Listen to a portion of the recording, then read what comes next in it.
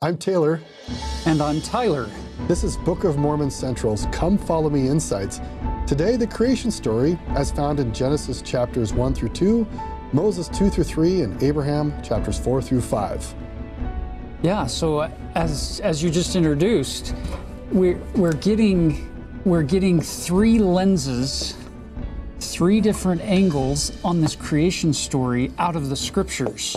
Our original Genesis account that the Bible opens with chapters 1 and 2, beginning with this story of the creation. And then we get the JST for Genesis over here in the Pearl of Great Price in Moses chapters 2 through 3. And then we get an additional account in Abraham 4 through 5.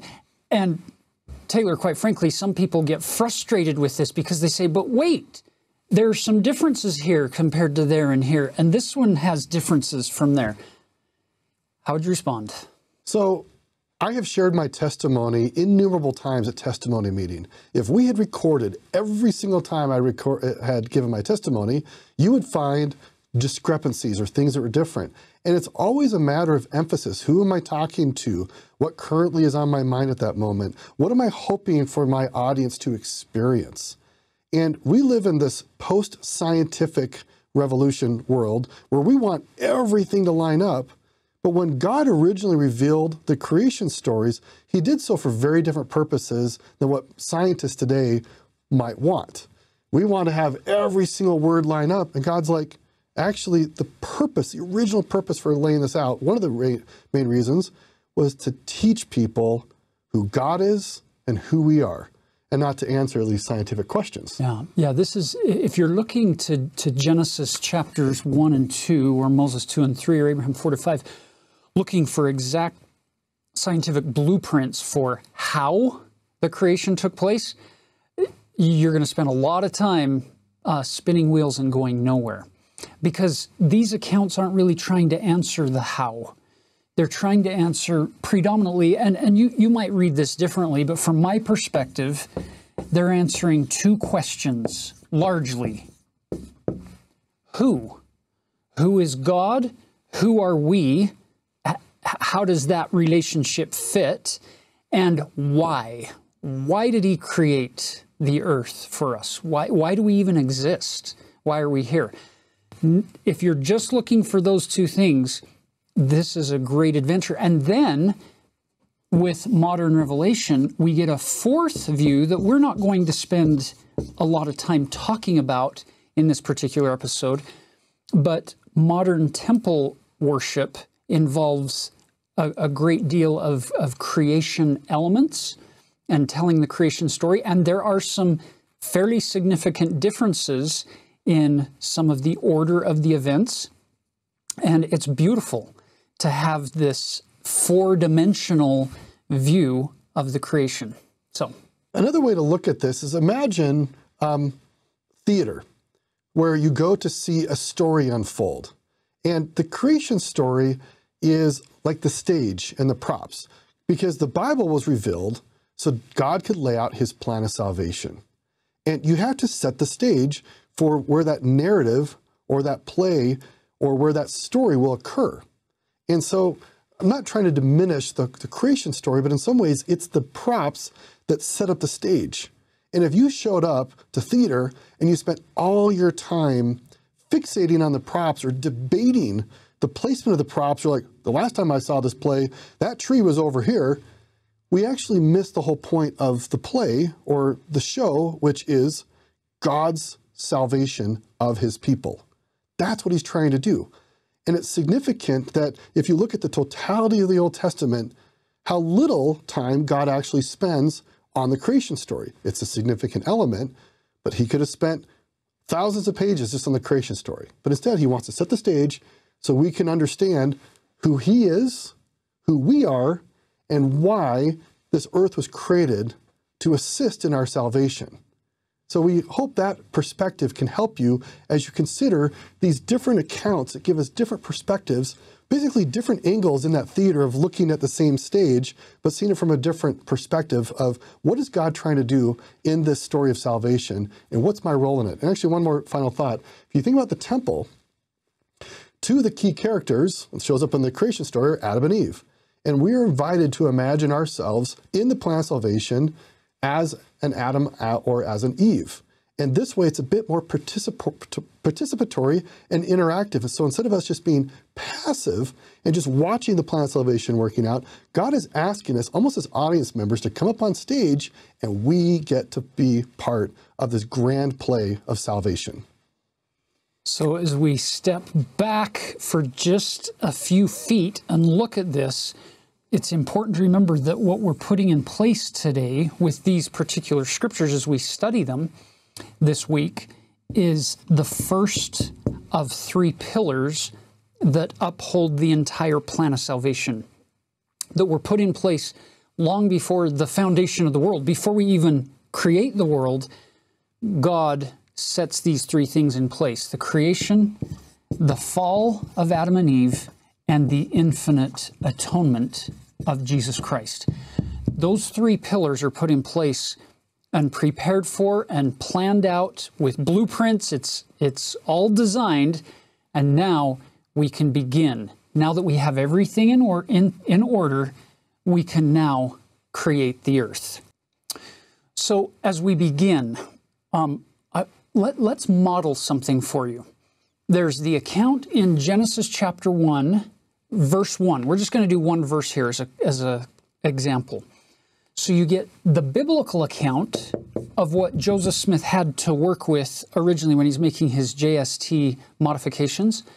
And you're going to contrast that then with chapter 2 over here, verse 1. So obviously this one's pretty simple. It's in the beginning, God created the heavens and the earth. That's it. That's what Joseph is starting with. But what he writes in Moses chapter 2, verse 1 is, "And it came to pass that the Lord spake unto Moses, saying," remember, this comes on the heels of what came last week that we talked about, Moses chapter 1. This, what we love to call the grand prologue to the whole scriptural story. The whole canon kind of begins with this sweeping cosmic vision that Moses has had and that we've lost. So now we pick it up in verse 1 of chapter 2 again. "It came to pass the Lord spake unto Moses, saying, Behold, I reveal unto you concerning this heaven and this earth, write the things which I speak. I am the beginning and the end, the Almighty God. By mine only begotten I created these things. Yea," now here's your crossover, "in the beginning I created the heaven and the earth upon which thou standest." So you're seeing there's an awful lot that gets added to that verse, a lot of context that God the Father is talking about doing this creation through his only begotten Son, which he had mentioned in great detail back in chapter 1.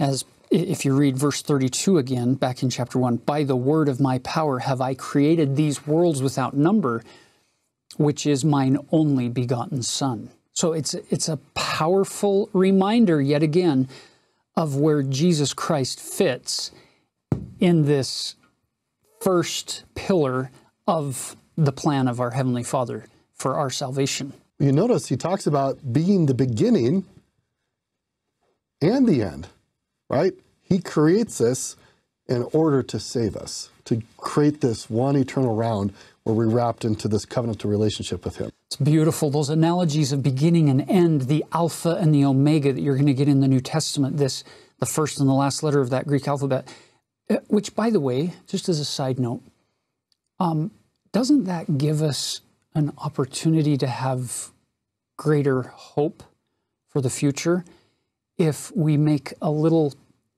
play on the words here? I'm the beginning and the end. It's one of his titles. And if you stop and think about one of the attributes of the gospel of Jesus Christ, it's to have faith in Christ, trust him, it's to repent of our sins, it's to get baptized, it's to get the gift of the Holy Ghost, and then it's to endure to the end. It's interesting if you think about one way that works in English. It doesn't translate well into any other language, but in English it's beautiful to say, wait, it's not just a matter of me gutting my way through a miserable life until I get to the end, enduring to the end in a slog kind of fashion.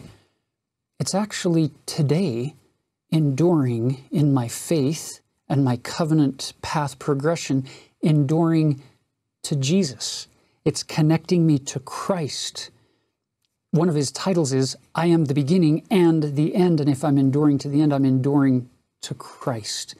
I'm holding on to him today. It's not just a matter of saying, if I can just get my way through life, then I get this grand reward at the end. I love the way that this plays out along the process of life to say, I'm going nowhere that matters today or tomorrow or next week or next year without the Lord Jesus Christ. He is the only means whereby I can hope to endure in anything, in any aspect of life. I love that, Tyler. I want to give an additional perspective here that when we actually read the Old Testament from the Old Testament perspective, instead of the 21st century scientific perspective, we actually see a grander view of what God is doing. For example, we actually get this in the book of Abraham, that the word create here in Hebrew also has a sense of organizing, bringing things that are in chaotic disorder into order. And as we go through these passages, you'll notice how God is separating opposites that have been commingled into chaotic disorder. And he's ordering the world. So part of what God does is when he does creation, he's actually organizing, putting order. So that's the first thought, is the creation story is about organizing. Second thought is the creation story is the answer to what question? So we often have scientific questions, but when God originally revealed this, people were not asking the scientific questions we ask today. So if we actually understand the questions that people had, then we can read this with, I think, greater awareness and understanding and personal value. And it's, again, God wanting to reveal who he is, who we are, and why this is all happening. And it's actually the 7 days seem to be patterned on an ancient temple dedication plan, where there was a 7-day dedicatory service. And on the 7th day, the king would rest from all his labors, and everybody be resting from their labors of preparing the temple for God to be there and to be holy. So if you read the creation story through that lens, it's also very interesting through the temple perspective. And then finally, the third thing that might be helpful if we look at the ancient perspective, the ancient Israelite perspective, in their world, in their time, existence was brought about by things being given a name with a purpose and a function. It's really interesting. When we think about existence today, we think about materiality and that it's got atoms and molecules. And certainly God made use of all those things. But in the storytelling that God revealed in the creation story to his people anciently, he was helping them to see the purpose and function of the world in their salvation. So I want to make this really clear. In the ancient world, for the ancient Israelites, for them, existence happened when something had purpose and function, and that purpose and function had a name. So as you're reading the creation story, look at actually how God names things. He says things like, let there be light. You might notice in the creation story, the sun and the moon and stars are actually created after this time. We might think from a scientific standpoint, how can there be light if there's no sun, moon, and stars? But if you think about it from ancient Israelite perspective, as God's trying to reveal to them that he is the source of light. He is the one who brings it into being. And he gives it purpose and function. And the name conveys that. So those two things, look for purpose and function, and then look for how names are used to tell doctrinal stories that can matter to our lives. So let's dive in with the creation events that are outlined here. And as we jump in for these different days that are listed, it's important to note that you and I use the word day to generally denote a 24-hour passage of time on our clocks today. Elder Bruce R. McConkie, clear back in 1982 in the Ensign, he says, quote, "What is a day? It is a specified time period. It's an age, an eon, a division of eternity. It is the time between two identifiable events, and each day of whatever length has the duration needed for its purposes. There is no revealed recitation specifying that each of the 6 days involved in the creation was of the same duration." Did you catch that? He just said there's nothing in the record that would say that these are equal time markers through the story. They're just the beginning and the end of a creative period that was designated by God. Then he goes on to say, the Mosaic and Abrahamic accounts place the creative events on the same successive days. So the Mosaic and Abrahamic would be Genesis and Moses, as well as Abraham. They line up with what happened on day 1, 2, 3, 4, 5, 6, and then the resting on day 7. But listen to this. Elder McConkie, in that same article, says, the temple account, for reasons that are apparent to those familiar with its teachings, has a different division of events. It seems clear that the 6 days are one continuing period, and that there is no one place where the dividing lines between the successive events must of necessity be placed. What Elder McConkie is saying here is what Taylor introduced earlier, is this is like a stage production, and we get the script, and different directors and different producers and different stage managers and costume designers can take that exact same script and they can portray it quite differently in different settings.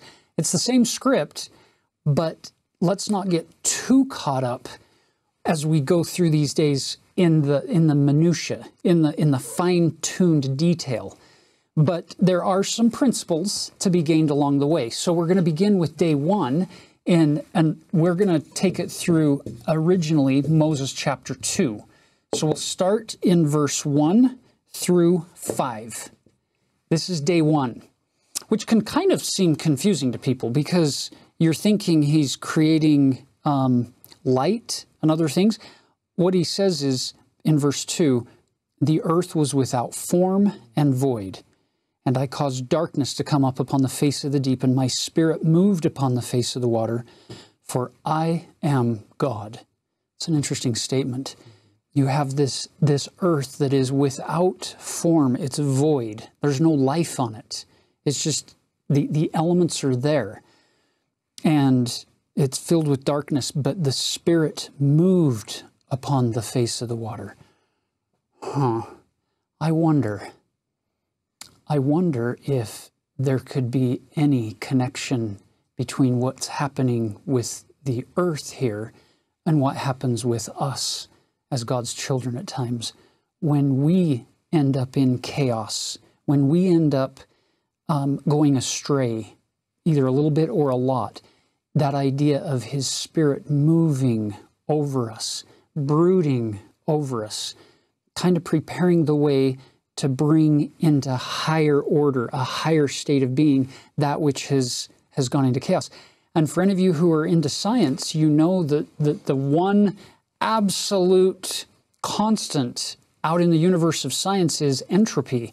And disorder, this chaos, this trend towards greater disorder, greater chaotic situations, until God gets involved, and then He brings higher order, which, by the way, is so fascinating, because when Joseph Smith comes on the scene in the 19th century, you get this really, really strong debate in that day that isn't new in Joseph's day. It's been going on for decades, for hundreds of years up to this point, to one degree or another. It's a debate between two polar opposites. And it's one that says creationism ex nihilo is what happened with the earth. That God stood up as if He has a magic wand, and He waves that magic wand and says, with the power of His word alone, let there be an earth, and boom, out of nothing.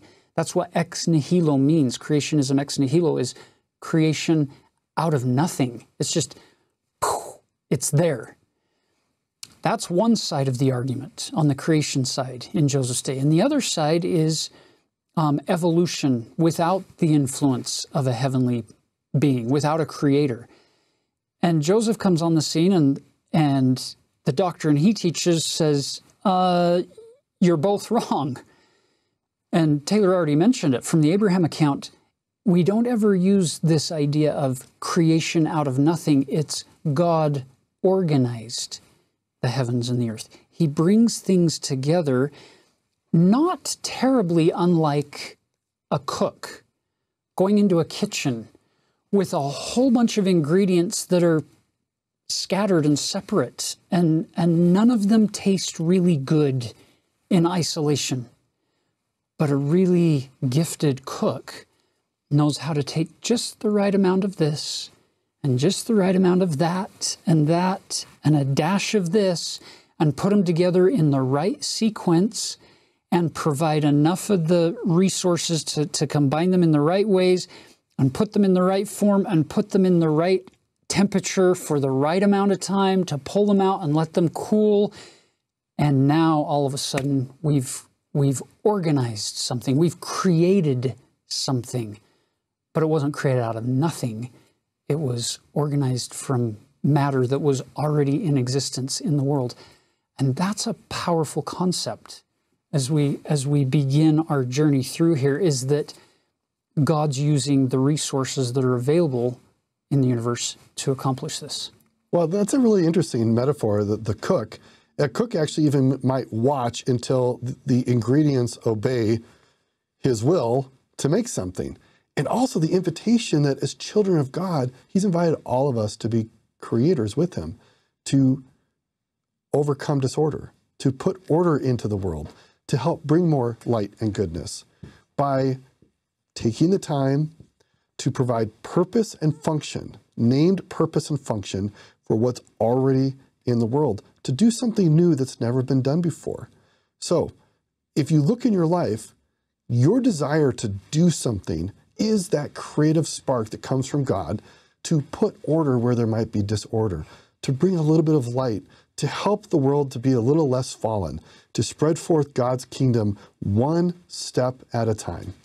That's beautiful. It's that any situation that you go in where you see chaos or disorder and you help bring it to a higher state of being. Mommies do this every day, all the time.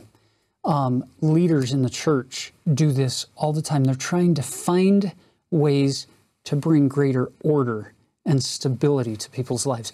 You do it every time you go and clean a room, not just when you bake or cook. You do it when you help a child or when you teach. You're taking ideas that are kind of scattered and random and messy, and you're bringing them together so people can say, I see how it fits. You're creating. Or if you're just listening to somebody, right? You listen to them and they have this chaotic thinking and they talk through it. They're like, oh, I think I understand what's going on in my brain right now. Or a painter who takes a whole bunch of paints that in isolation, they're not beautiful, but they figure out the right way to put those together and bring order. And isn't it amazing that God's children all have implanted within us these desires, these drives to create, to build things, architecture, not just on canvas, but in buildings, in dance, in symphonies, and in music productions. We're taking that which is disordered and we're making it beautiful, all as a reflection of this much bigger, this astronomically big creation project that we're talking about going through. I'm going to add one more thing to this before you erase it. The word green, I should not use green. The word ordinance, there we go. Did I spell that right? Mm-hmm. Ordinance comes from the word order. So there's chaos in our lives, spiritual, physical, otherwise. God has revealed ordinances to provide order. It's actually, the creation is still unfolding. I want you to remember, every week, every seventh day, we all rest, and participate in the order of sacrament so that the chaos of our lives is just put aside for just a bit. We've had these, periods of chaos, essentially. We get down to day 7, and God allows us to put our lives back in order through the ordinance of sacrament, which is focused on his only begotten, who was the one who actually created everything that we have. Beautiful. Now let's jump in to the rest of day 1. So the earth is organized, it's brought together, it's without form, it's void. And then in verse 3, it says, "And I, God, said, let there be light. And there was light. And I, God, called the light day, and the darkness I called night. And this I did by the word of my power. And it was done as I spake. And the evening and the morning were the first day." By the way, this won't get any of you into heaven. You won't be asked this question on any final exam at the pearly gates, I don't think. But it's fascinating that in an ancient Hebrew perspective, this is why, to this day, Jewish people and many of the Middle Eastern religions, they start their new day at sundown, in the evening, because of this concept here. You'll notice how it worded it. It said, "It was done as I spake, and the evening and the morning were the first day." The first thing mentioned in the day was the evening. So as soon as the sun sets, we now flip our calendar to the new day. And you see that in our culture even carried over, not for the same reason. We don't flip our calendars in a Western world until midnight. But on December 24th, when it goes evening, we call it Christmas Eve. On December 31st, we call it New Year's Eve. October 31st is All Hallows Eve, because the next day is All Saints' Day or All Hallows Day, November 1st. The day you're supposed to remember your honored ancestors who passed on. That's right. So we still have elements of this tradition permeating some of the things that we do. So we begin our new day at that evening, go in through the night, and we call it day 1. So day 2, or the second time period, is the shortest one by far. It only covers 3 verses here, from verse 6 to verse 8, and it's where he talks about, let there be a firmament in the midst of the water. And it was so. The word firmament to us feels like firm, something that's the process of making something firm, steadfast, immovable. It sounds like a foundation. Another word would be actually like a vault. Yeah, the word in Hebrew is more of an expanse or a covering. It's again, Taylor's mentioned this before, we can't read these ancient accounts through 21st century lenses with 21st century sensitivities to science and what we know from satellites and from trips out into space and our views of the atmosphere. Yeah, we know that there's not a brick wall stopping satellites from getting out there or rocket ships. It's basically just air. Yeah, so what you have is, to the ancients, they see the earth, and you've got water on the face of the earth, and then there's water up in the firmament. And beyond the firmament are the sun, moon, and the stars, and we'll get to those in a minute. But that was their view. This expanse of heaven was like a dome. And the water is up here, and every now and then, the windows of heaven would be open, and all this water would pour out. That's called rain. Or sometimes you see water shooting out of the ground, like in geysers or rivers. And so they believed that the water was also underneath. And what's interesting here is that God does not correct the ancient Israelite scientific misconception of how the world is arranged. He didn't take the time to say, hey, everybody, I know this is like 4,000 years earlier than what you guys really need to hear, but let me tell you how atoms work and actually really where all the rain comes from. He doesn't do that. He focuses on working within their understanding of how they thought the world worked, revealing himself to them within a framework that made sense to them. So sometimes today we get a little confused because we have the scientific revolution going back 400 years. We now realize there's not just a bunch of water sitting there above some brick vault. And then every now and then the windows open and pour down. We know that's not the case.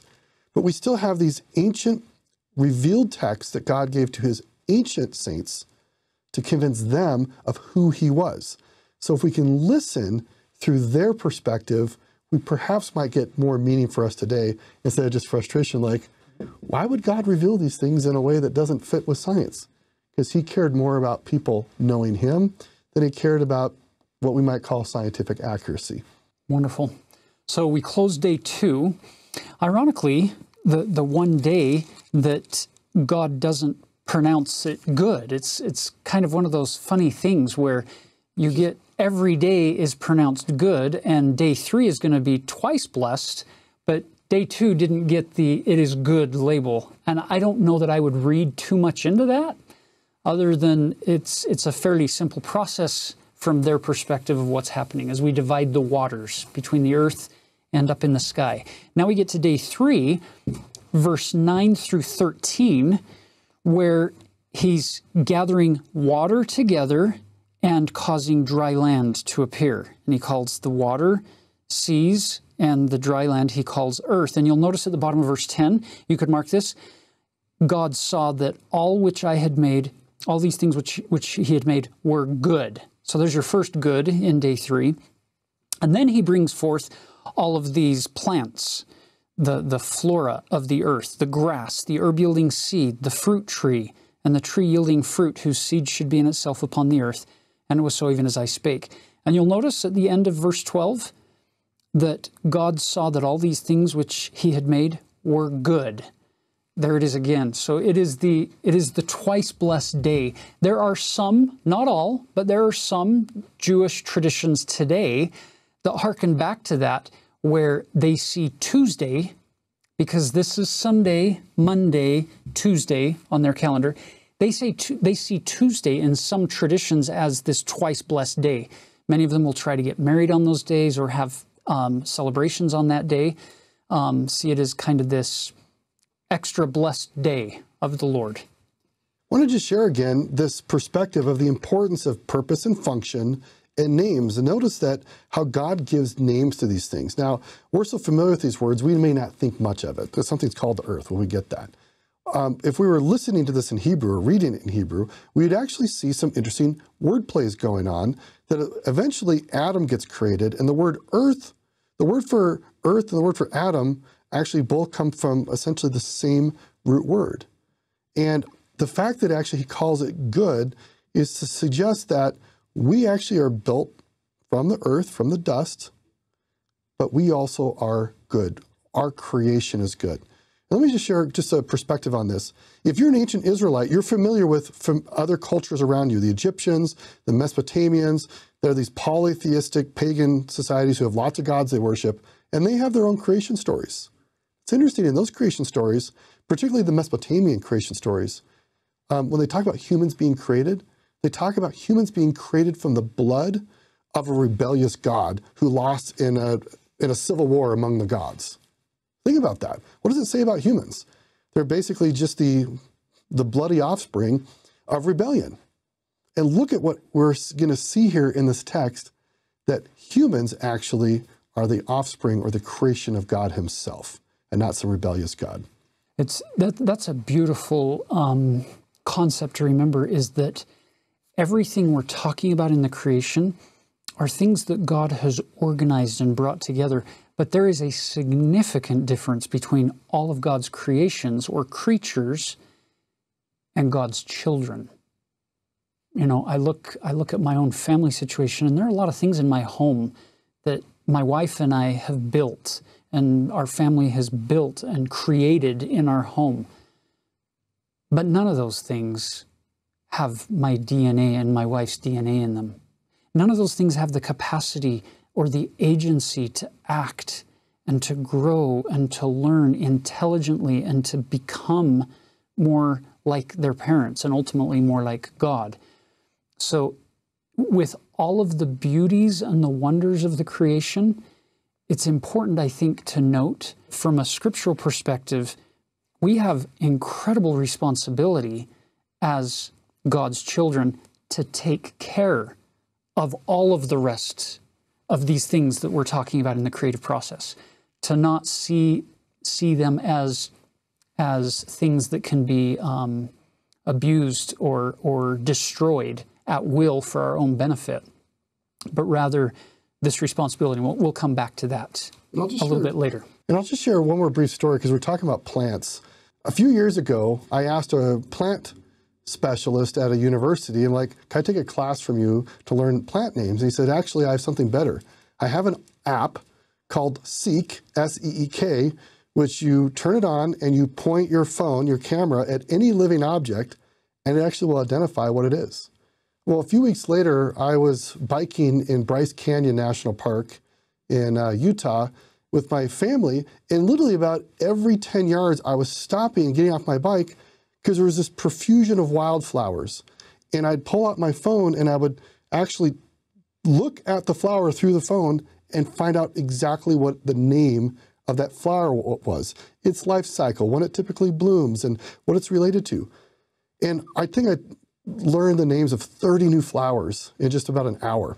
So my daughter and I kept just stopping and looking. My wife's like, what's taking you guys so long to do this bike ride? It was interesting to me. I came to love these flowers because I knew their names. And it dawned on me, you cannot love what you do not know. And you cannot know what doesn't have a name. And if you don't know the name of something, you can't be in relationship with it. And I love how God gives names to everything he creates, a purpose and a function. And he knows you by name. That I find absolutely beautiful. That the love I felt for these flowers that I'd never seen before, now I know their names, I realized God knows me by name. And if I feel this love for a flower that I just met, and now I know its name, how might God actually feel about me, who he's known forever? And he's known my name long before I knew my own name.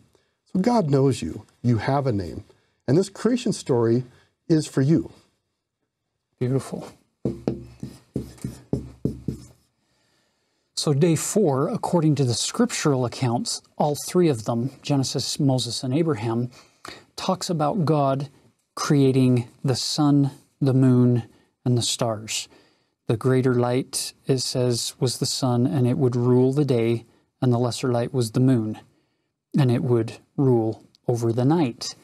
So it's fascinating that in those three scriptural accounts, we get the plant kingdom created in day 3, and then the celestial bodies giving light to the earth in day 4. Back maybe in the ancient Hebrew times, that wasn't a big deal to them. As Taylor's been talking, in a post-scientific world where we understand a little better the microbiology and the photosynthesis elements, you can see why it might make a little more sense to swap those 2 days as far as the need for the sun to be created probably before those plants. Which now brings us to day 5, which takes us from verse 20 down to verse 23. And here is where he's creating, beginning with the animals in the waters, the whales, and then the winged fowl after his kind. And all these animals are blessed in verse 22, to be fruitful and to multiply and fill the waters in the sea and let the fowl multiply in the earth. And the evening and the morning were the 5th day. And then you'll notice it's at the beginning of the 6th day, so 24 through 31, where in the scripture account, you get this crossover where he then creates the cattle and the beasts upon the face of the land. And after we're done with all of those, these bigger animals, God saw that all these things were good. And then he begins the most important part of the creation from our perspective. Verse 26, God said unto mine only begotten, which was with me from the beginning, let us make man in our image, after our likeness. And it was so. So now we get Adam created in the image of God the Father and God the Son, after their likeness, after their image. Their essence, their similitude. And I want to read the next verse here. And I, God, created man in mine own image. In the image of mine only begotten, created I him. Male and female created I them.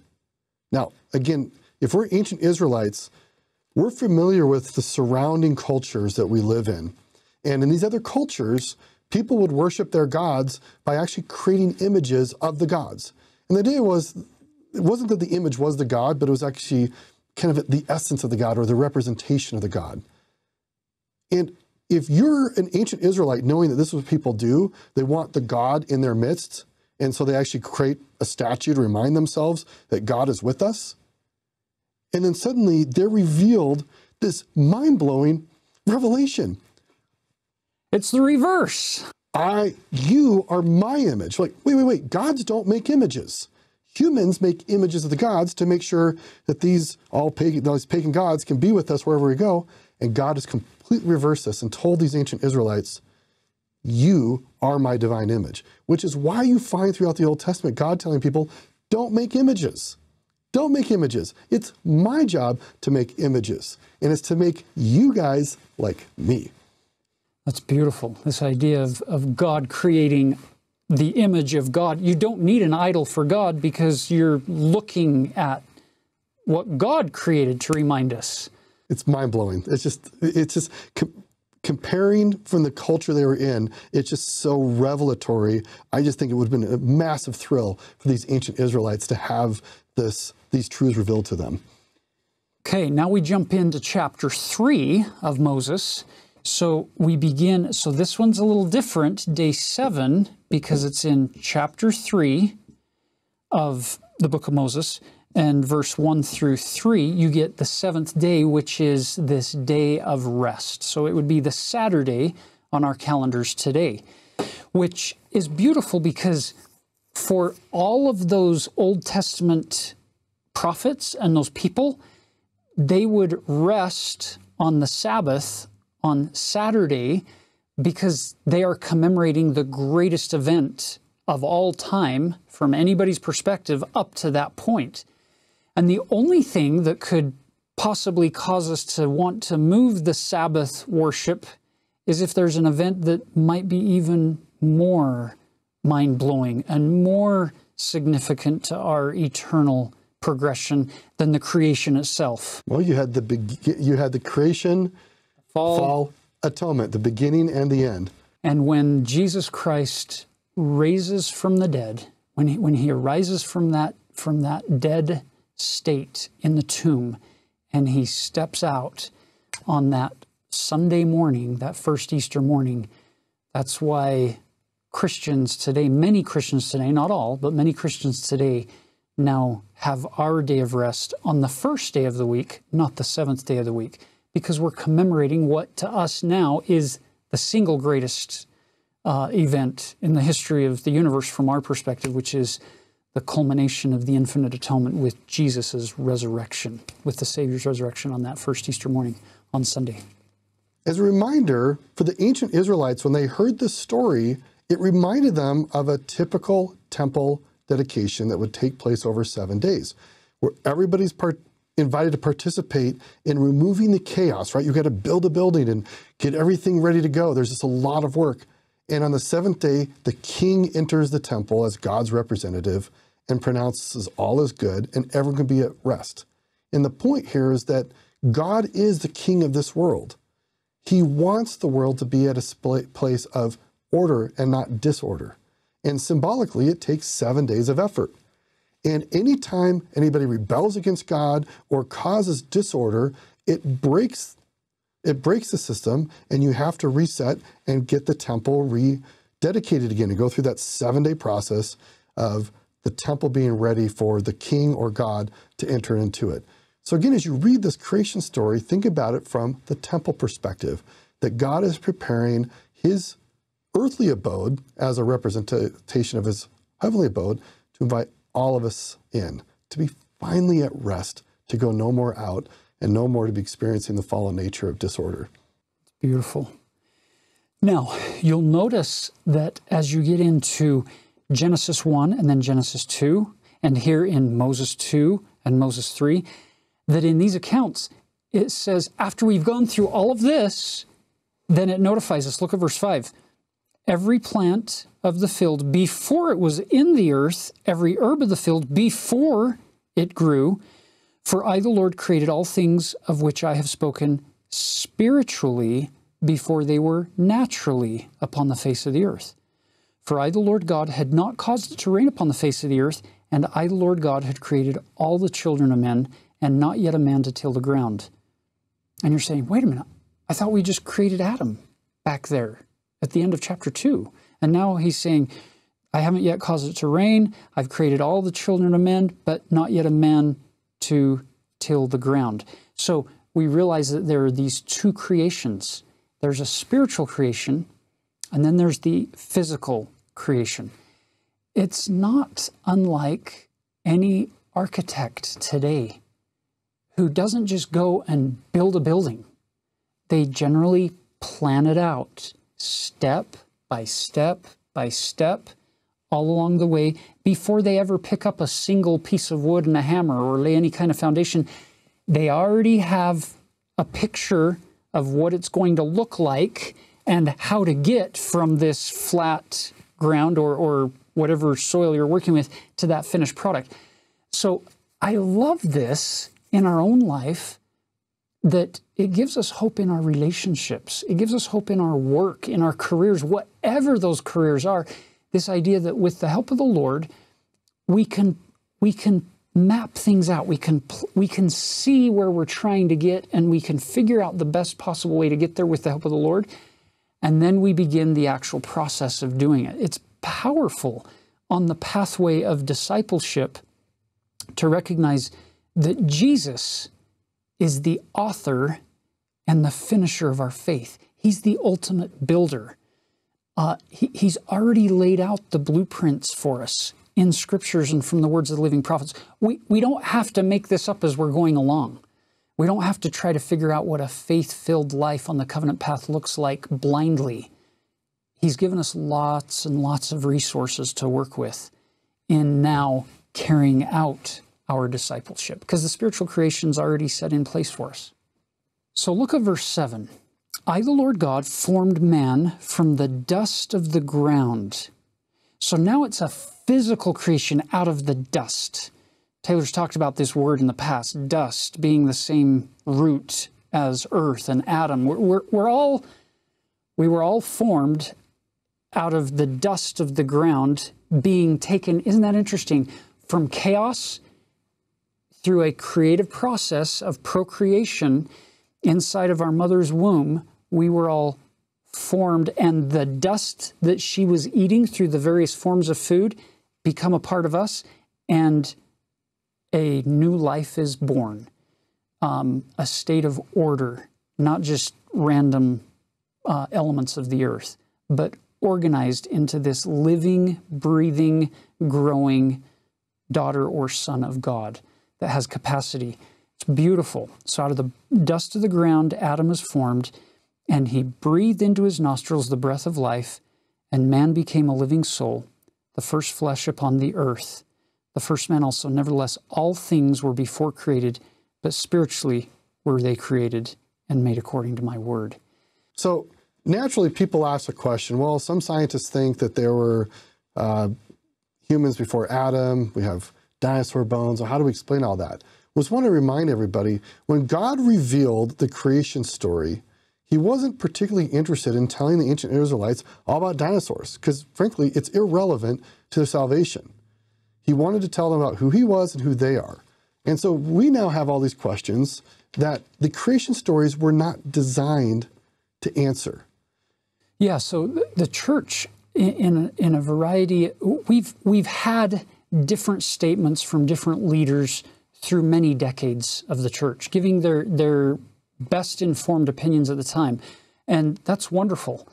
One of the most recent statements that we have in print from the church comes actually from the New Era magazine for youth back in February of 2016, when in their section, I Have a Question, the question they asked that month was, what about dinosaurs?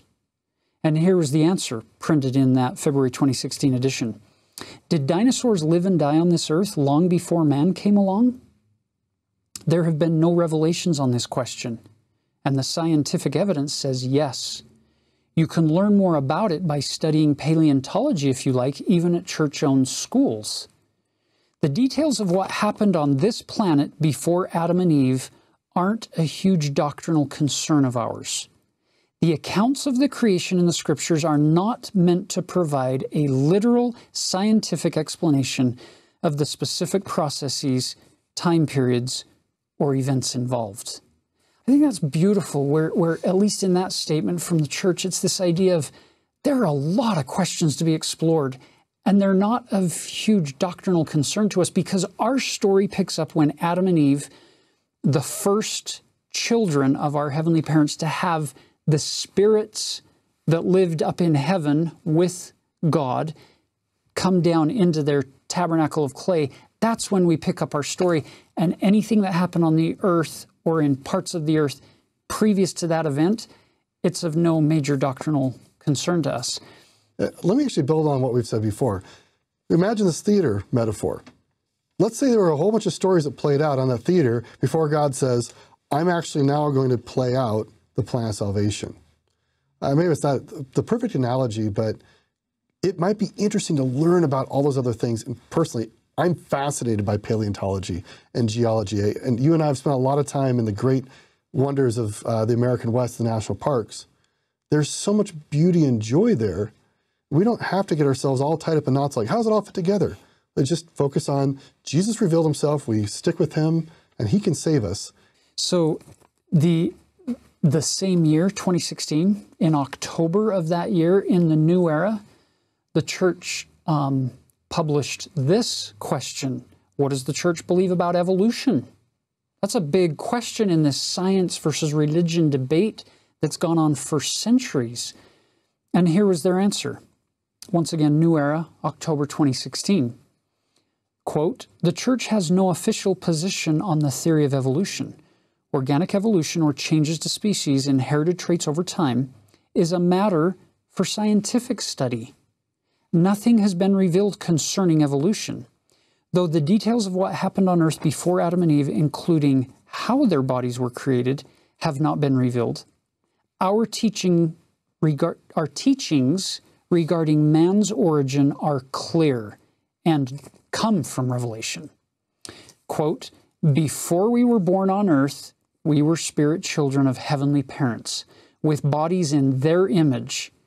God directed the creation of Adam and Eve and placed their spirits in their bodies, and we are all descendants of Adam and Eve, our first parents, who were created in God's image.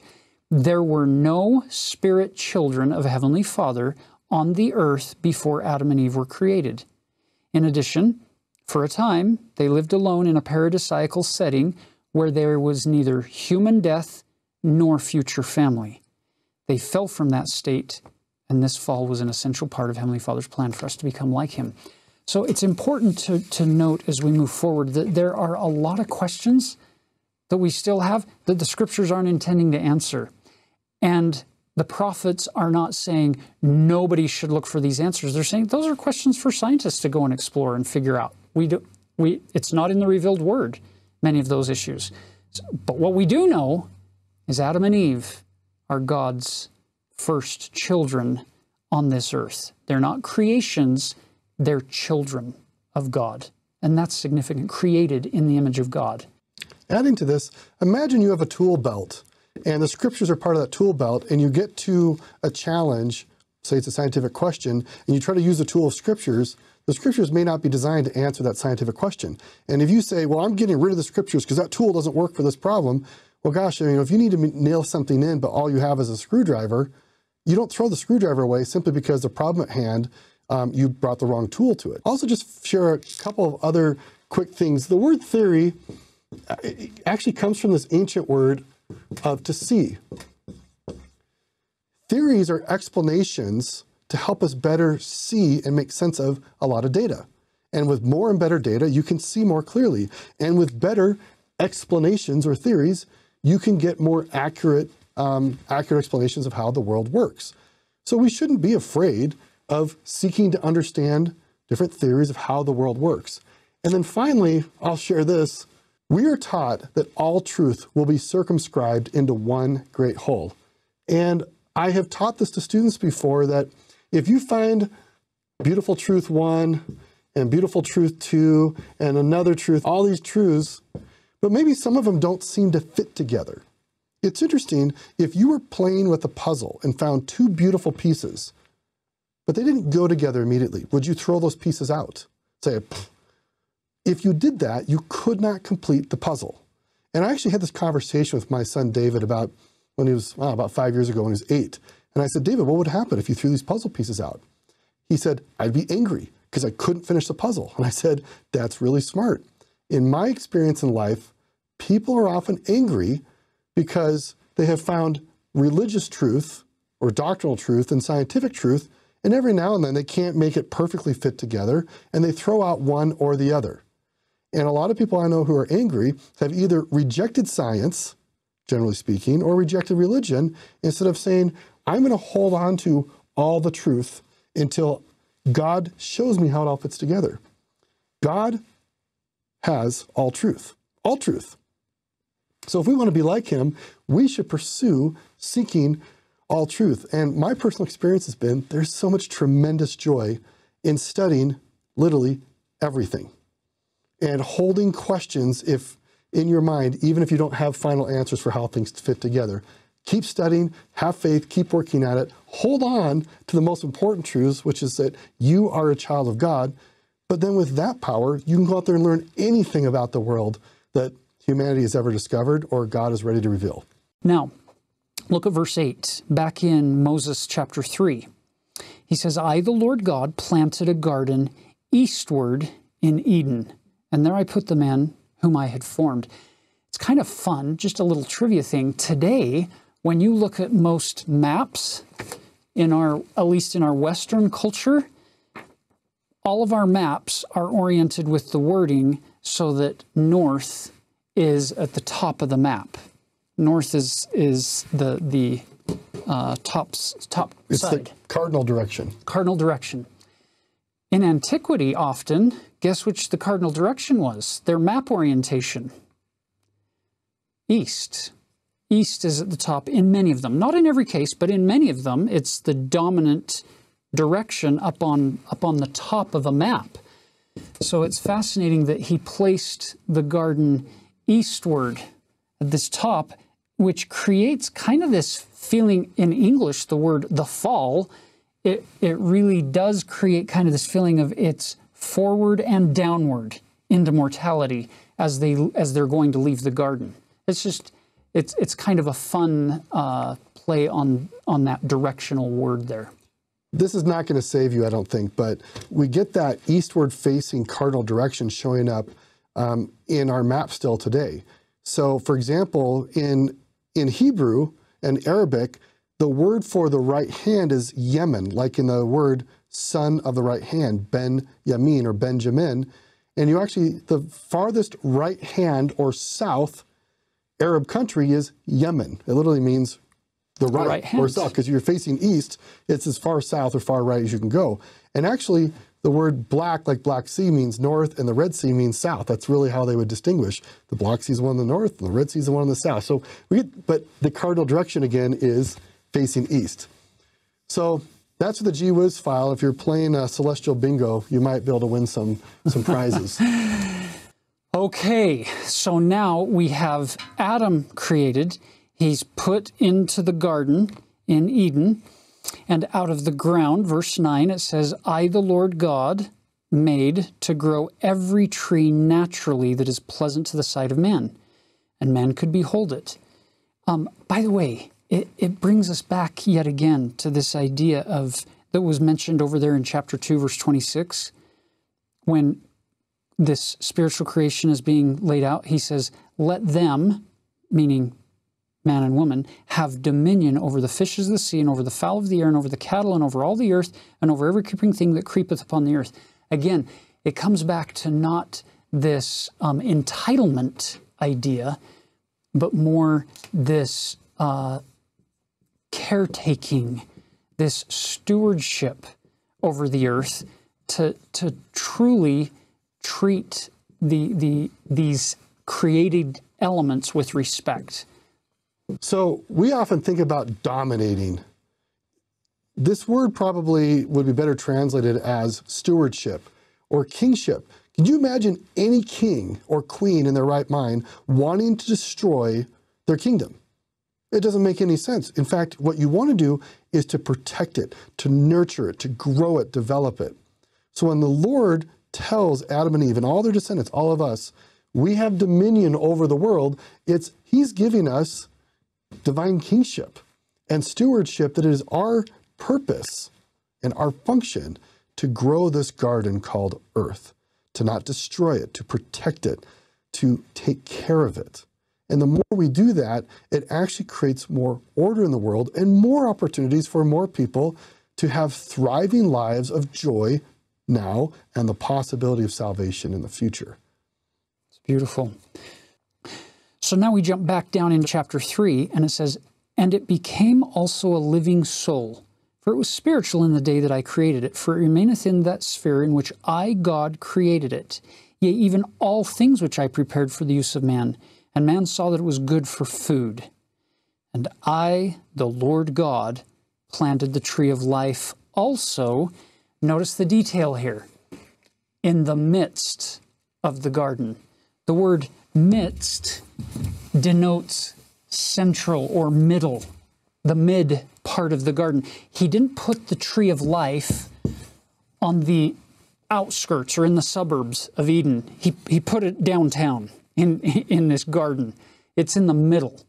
Well, building upon this, think about temples. Temples are symbolic of that original tree of life. And if you go to Salt Lake City today, the temple at Salt Lake City is actually the measurement spot for where everybody else references where they are in the city.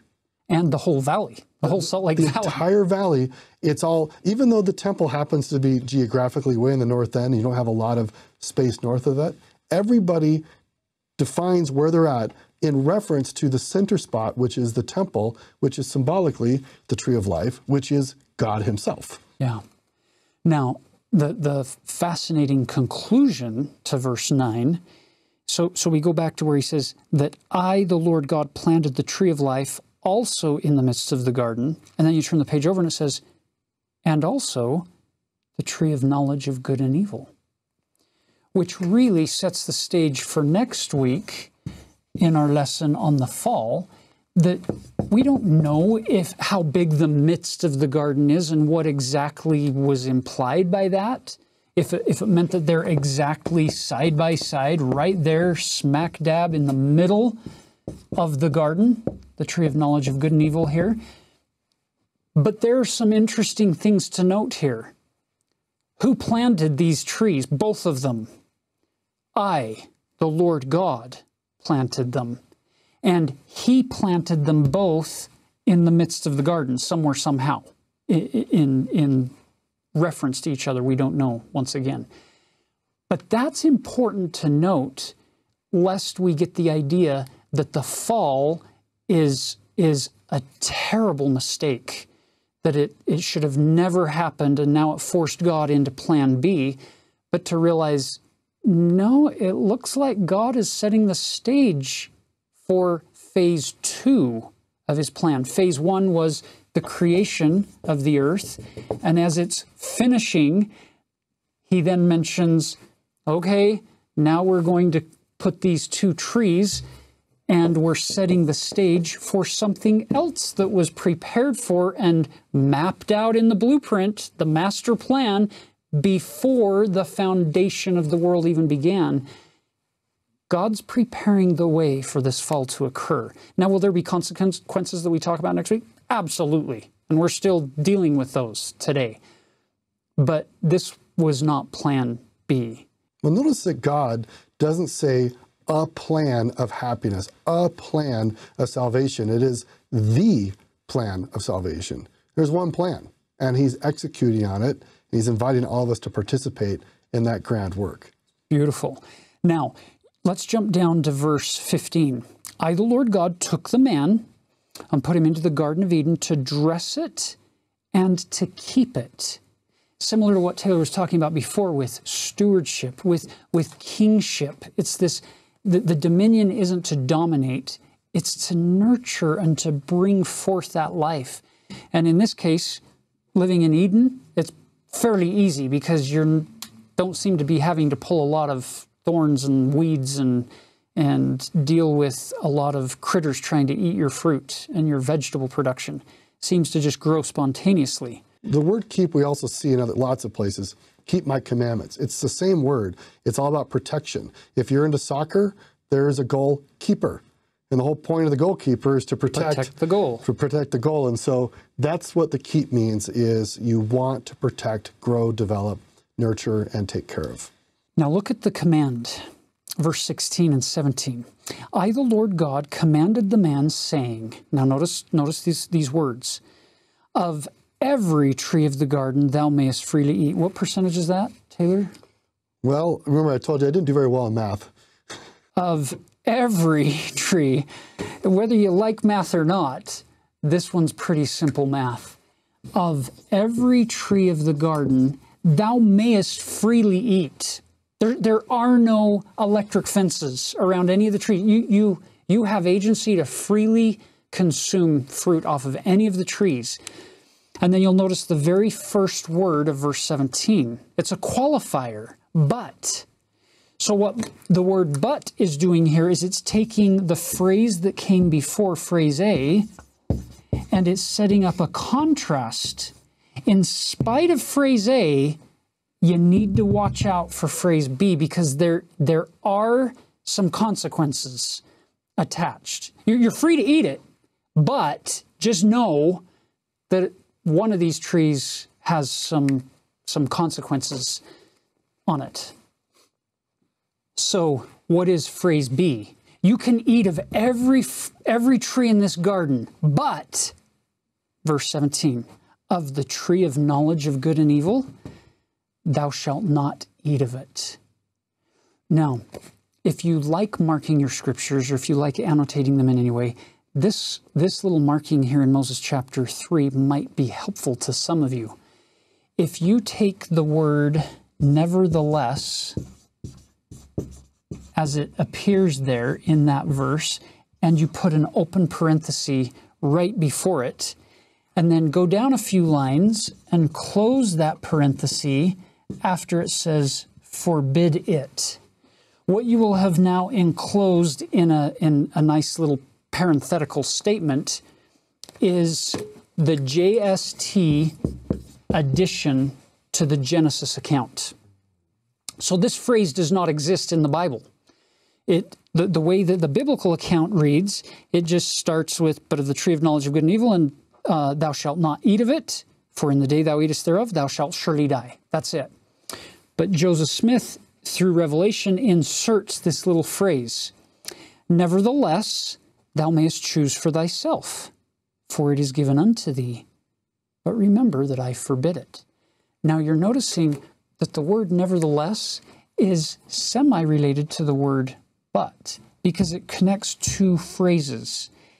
And it's kind of a, in spite of phrase A, B's going to happen, or despite A, B. But nevertheless is a little even more forceful. It's a little stronger. It's three words, nevertheless. In English, we could also say always the greater. Well, what is always the greater if nevertheless is sitting here as the connecting word? Always the greater is what comes next. It's phrase B. It's that which follows. So now in that context, look at phrase A. Of the tree of knowledge of good and evil, thou shalt not eat of it. That's phrase A. Don't eat that fruit. And then the word nevertheless. Now put greater emphasis on what follows. Thou mayest choose for thyself, for it is given unto thee. So, stop and think about that for a minute. What would happen on Mount Sinai if carved into stone by the finger of God, you get wording like, thou shalt not kill. Nevertheless, thou mayest choose for thyself, for it is given unto thee, but remember that I forbid it. What just happened to that command in your mind? Or, thou shalt not commit adultery. Nevertheless, thou mayest choose for thyself. it feels like this qualifier to the commandment where it's putting a greater emphasis on choice, on agency. You get to decide. But when you make that decision, no, there are going to be consequences. I'm not taking those consequences away. There will be some natural things that happen, but it's your choice. You get to decide. I don't know of any other commandment in all of Scripture anywhere in our entire canon where you get God commanding something in the thou shalt or the thou shalt not format, where he instantly, like right immediately after giving the direct command. This is the only place in Scripture right here, Moses chapter 3, where I can find a nevertheless qualifying statement to the commandment. He doesn't seem to do that, which sets this particular command into a category kind of all by itself. And it's going to come into play next week when we talk about that decision that they have to make. Knowing there are consequences attached to that tree, they're still going to make that decision. And it's fascinating to watch this unfold in chapter 4 as they then interact with the fruit of that tree. Well, now, let's look at this next segment. He says in verse 18, "And I, the Lord God, said unto mine only begotten, that it was not good that the man should be alone. Wherefore, I will make an help meet for him." We often put those two words together and say them as if it's the same word, helpmeet. Or we call it help mate. And actually that is totally incorrect. The wording there is, I'm going to make a help for the man Adam that is meet for him. Or equal and corresponding. Corresponding, complementary. And it's not, I love this, that it's not this kind of a relationship where Eve is going to be beneath him or behind him or over him. A relationship where he has a help that is meet for him, M-E-E-T, that is not sufficient for exactly what he needs, means by implication that he is exactly what she needs. That it's this equal joint partnership. Neither the man without the woman, neither the woman without the man in the Lord.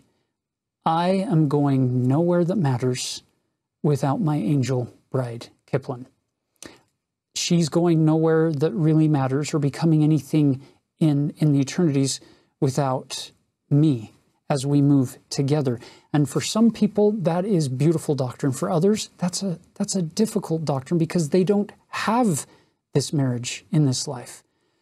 And it's painful for people who have either never been married or who have been divorced. So we know that life is not easy. Many of us have been single. Many of us have lost spouses to divorce or to death. And God knows where we're at. He understands loss, and he can be with you and support you in that long night or those long years of suffering. So let's talk about namings again, the power of names. Notice how God sets up this creation story around names. Verse 20, Adam's given this divine power of naming, which gives him responsibility and authority over these things, but more importantly, identifies their purpose and function.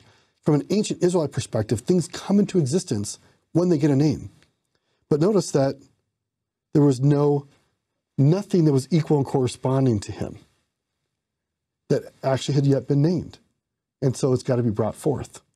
And you get this interesting experience where God puts Adam to sleep, and he takes this rib, and from the rib creates a woman. Now, there's been a lot of speculation about what this all means. It turns out, in the ancient Israelite world, most people were illiterate. They actually would hear the scriptures read to them or sung to them. And the ancient inspired prophetic writers would often use literary special effects to help make the story more memorable and actually to point out key themes. And names were often the lesson. And it turns out that the underlying phrase for rib that shows up in other languages in the surrounding cultures actually means woman or life. So there's actually this wordplay. How do you tell people, well, first of all, a rib, you know, we're equal right here, side by side at the rib.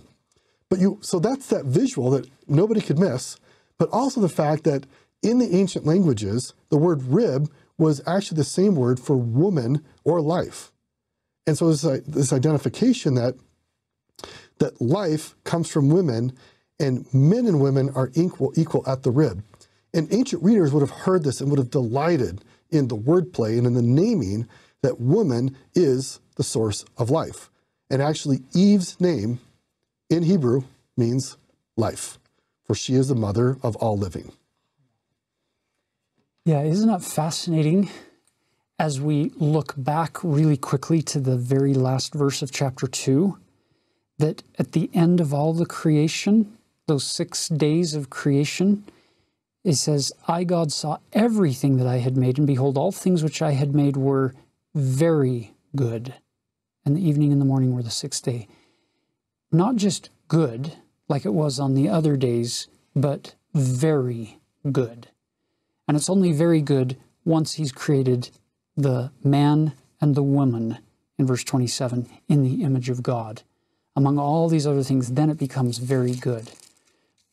So Moses' story of the creation, it has set the stage beautifully, this creation, for next week's lesson on the fall, which then sets the stage for subsequent lessons on the infinite atonement. Because without the creation, you can't have the fall, and without the fall, there's no need for an atonement.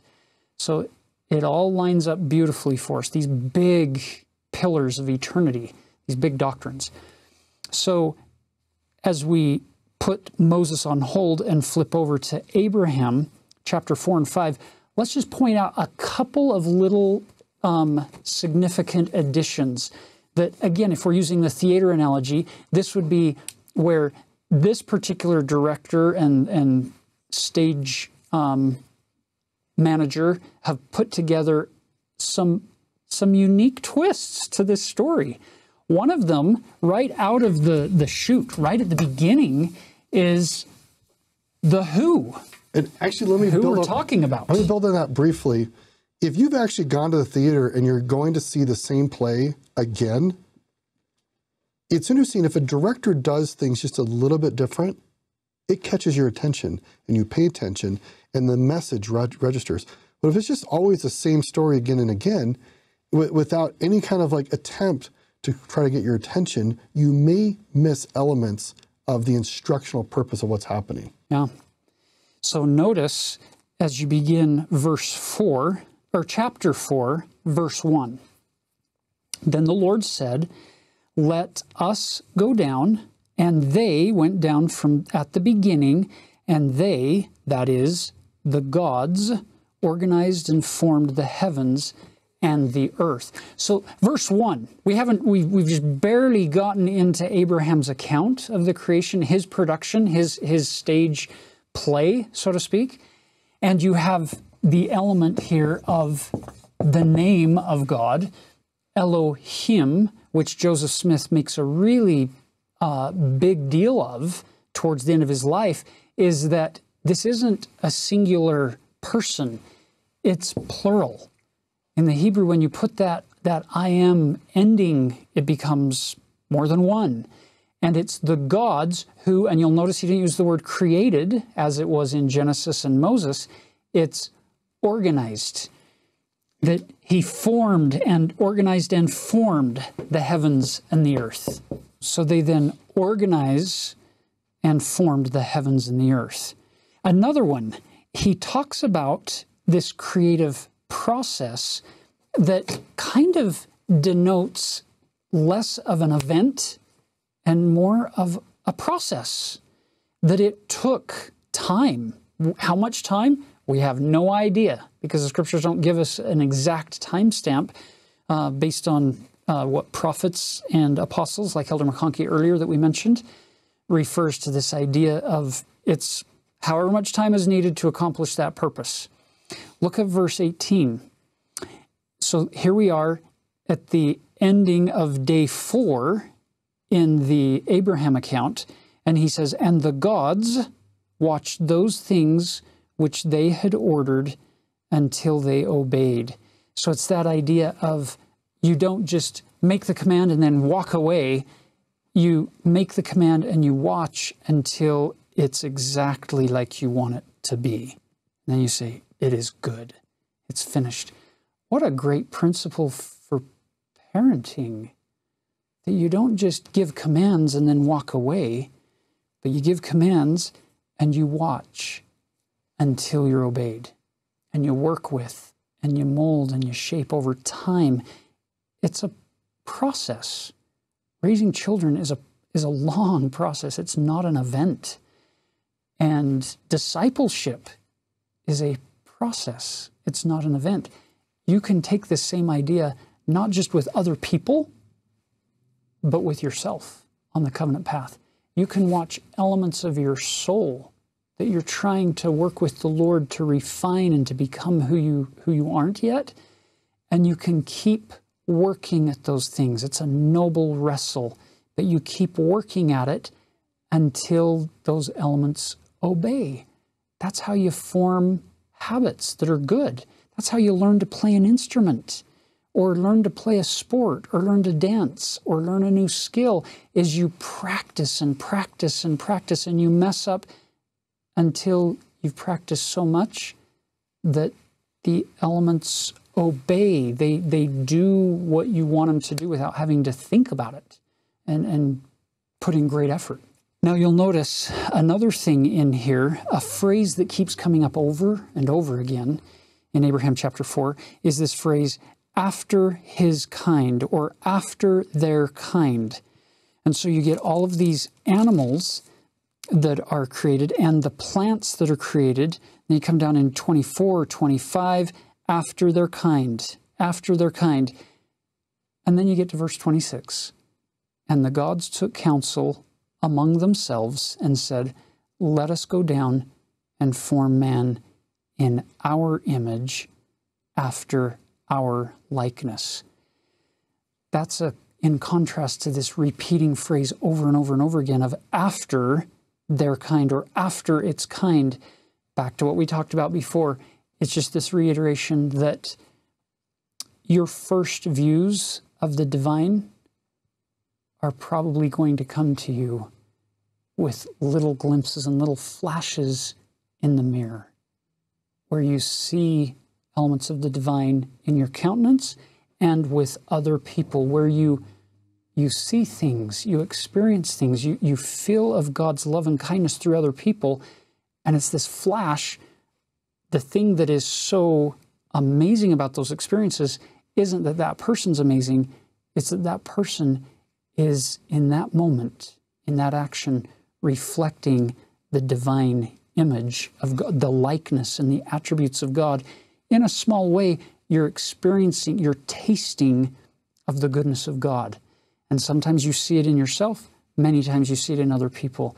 And it's beautiful as that process continues to move forward. It's a process of creation. So for us, what we're saying is, yeah, the creation of the heavens and the earth, it's amazing, and we're not taking anything away from that. But the fact is your heavenly parents are still creating to this day. What are they creating? They're creating more and more and more of their attributes in you as you continue to move forward on this covenant path and trust in the Savior. I love that. So here we are on week number 2 of this new Old Testament study year. Our invitation as you begin this long journey of not just study, but another year's journey of discipleship on the covenant path. Who knows the struggles, the difficulties and the setbacks that we're going to experience this year, either individually or collectively. But as long as we keep our eye focused on the God who gave us life, the creator of the heavens and the earth, as long as we let him prevail in our life, It doesn't matter what's coming our way. As long as we're with the Savior, and as long as we stick together in faith, we will move forward, being able to endure, not just to the end, but being able to endure every day to come unto Christ, who is the beginning and the end of all things that are worth having. He lives, He loves us, and He came to save us. And He's very good at what He does. And we leave that with you in the name of Jesus Christ. Amen. Know that you're loved. And spread light and goodness.